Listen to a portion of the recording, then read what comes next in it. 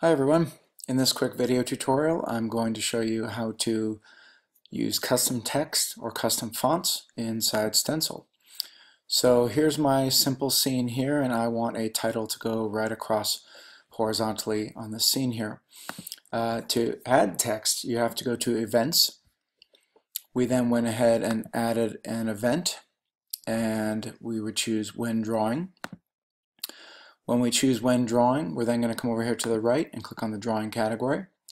We're then going to choose Draw Text Anything, put it in there, and you're going to type in your line of text, and you're going to put in the coordinates.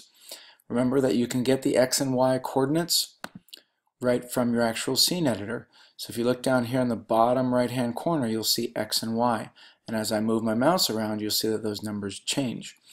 So the way the text works is it starts from wherever your mouse cursor is, and then it spills out to the right. So it's what's called left aligned. So if I want my text to start right about here, I would go ahead and memorize those two numbers there. Okay, I'm going to go ahead and delete that one there. Okay, so I've got this here, and then I went ahead and I want to tell Stencil to use a particular font. So I want to click on this button over here on the right called Styles. And I want to choose this blue block here that says Set Current Font to Font. And then when I do that, I can then choose which font I want, and all my fonts show up here. So I want a custom one because Stencil comes with only 3. So I'm going to go ahead and go to the web, and this is a nice website that I recommend, dafont.com. That's right, DAFONT.com. So there's a whole bunch of different categories here from different places around the world, different times in our history, a whole bunch. And of course you can go ahead and do search. The most important thing to know right now is that you should not use a font that is copywritten. So don't go ahead and grab a World of Warcraft font because that belongs to Blizzard, or the Star Wars font, or anything like that. So you want to make sure that you're not choosing something that has a copyright. Okay, so I'm going to go ahead and I'm going to choose this category here under Techno. I'm going to choose LCD, and you'll see that you get a whole bunch of kind of classic ones here. Here's a classic one here, Game Over.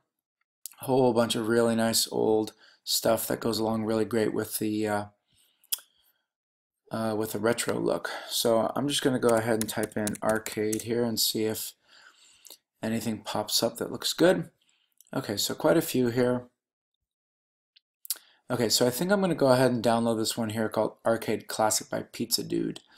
So if you click on it, you can then preview it here, and you'll notice that on this particular font there is no lowercase, so you have to know that before you download this. It's all in capitals. As I look down here, I have numbers, which is great, but as I look down here and I look at symbols, things like the and symbol and the percentage, those do not exist. So you have to kind of do a little bit of research on your font before you actually use it. Okay?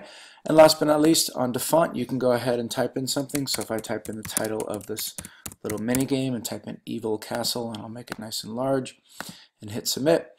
The nice thing is you can actually see what it looks like, so you can decide if this is the one for you. So I'm going to use this one, so I'm going to click on download.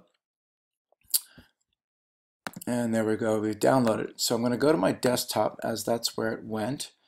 And here it is right here. So most of these fonts come in as a zip file, so you have to double click them, and they will then unzip.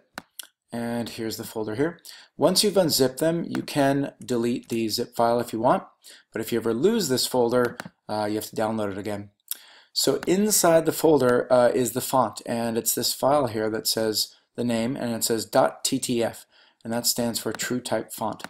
So you don't need to do anything in the folder, you just need to know where it went. I'm going to go back to Stencil, and now I'm going to go ahead and make a new font based off of what I just downloaded. So call it Arcade Classic. Now here where it says font, I'm going to go ahead and hit choose, and this is the fun part because now I can go find that file, the TTF file, hit open, and there we go. So it's in. And now I can go ahead and type in a bigger number. So I'm going to go ahead and do, I'm going to do 50. See what that looks like.